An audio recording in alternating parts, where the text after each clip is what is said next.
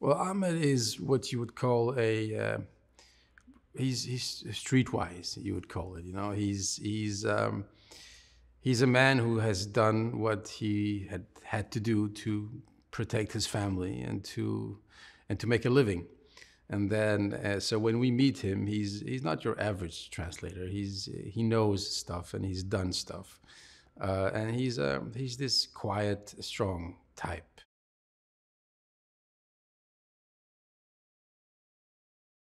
Obviously you look into what it means to be a translator, how their daily life works, what the function is, what the kind of training they get, military training and all that. So yeah, we did all that and also practiced the Dari dialects that we were working on this film.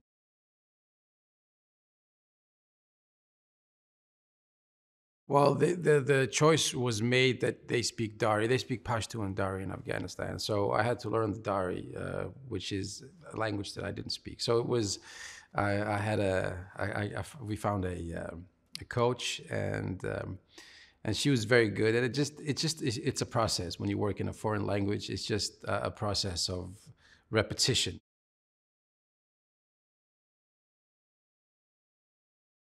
I think the interesting thing about the relationship between John and Ahmed is, it's more of a relationship out of necessity, really, more than a friendship or anything else. So you have these two guys where, uh, John is kind of stuck with Ahmed, like, I need you. You are my translator in this country. But do I trust you? Probably not. I mean, who are you? And the other way around is Ahmed looking at John and say, yeah, you're in charge and I'll do what you say, sir. But do I trust you to know that you know what you're doing? No, of course not. So it was very interesting to play with that dynamic. Instead of doing this traditional, I like you, you like me, we're best buddies, I'm going to save your life, then you save my life. This is much more interesting, I think, that you have to find a way to work together. And there's always this element of mistrust or distrust in each other, and then let the relationship grow from the circumstances that you are faced. And then at the end of the day, you are the man you are. And hopefully the film will reveal who these guys are and why they end up making the choices that they do.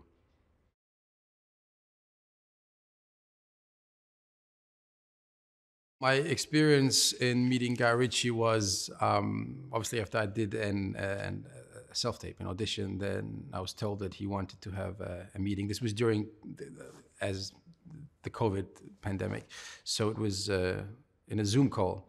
So basically, I was sitting home in my living room, my kitchen, and having a Zoom call with Mr. Guy Ritchie, which is a bit surreal. You've watched all his films; he's a legend, and so. But yeah, but then the conversation just started, and he's a very interesting man, and I think it was one of the most. It was one of the most interesting conversations I've had with a director before you start a film, because he's very intellectual, he's very clever, and we just, you talk about the film, then you go into politics, and then you go back to film, and then you talk about a bit of philosophy, and then you go back into the film, and then we talked about some film references, and then we talked about the characters, and it was just a conversation that was supposed to be, I suppose 5-10 minutes, but we talked for like 45 minutes, and it felt good to speak to him.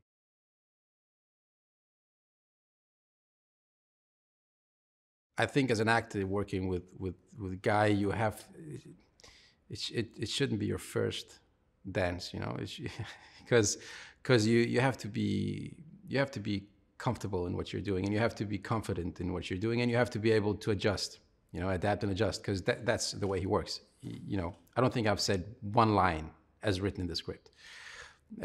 Everything changes on the day, and when I say on the day, it's not a couple of hours. It's like on the day, a camera rolling, and say this instead, or say this, and it's a living organism, the film, and that's just how he works. And I think your job as an actor is to say, okay, so this is how we're dancing, and you adapt.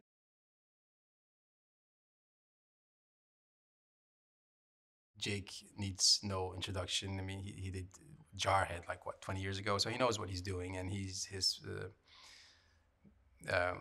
from an actor's perspective or from an audience perspective, his performances are always very, very captivating and interesting, and the choices he makes are always wonderful to watch. And I think people are gonna enjoy his performance in this one as well. It's been a pleasure watching him uh, close and working with him, and he's a very nice guy. And yeah, I think he's gonna be happy with his performance as well when he sees it.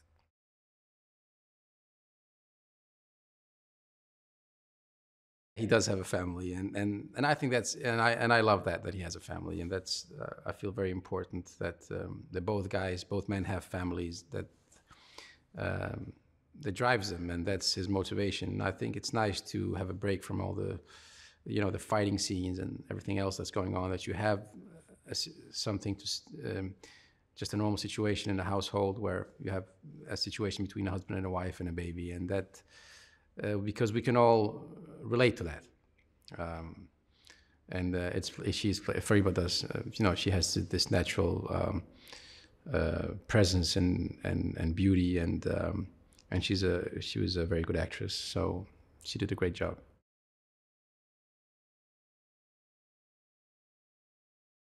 I like the fact that a film should first and foremost be entertaining. That people should watch it and hopefully eat some popcorn and have a laugh and be excited. And but at the same time, I like the fact that when, as a byproduct, that a film can show the different people from different cultures who may look apart and who may not even understand each other in the same situation that they're thrown in. At the end of the day, have the same desires and ambitions and needs, which are very simple. People just want a family, and they want to be able to keep their family safe, and they want to give themselves and their children opportunities. I think that is what binds us all.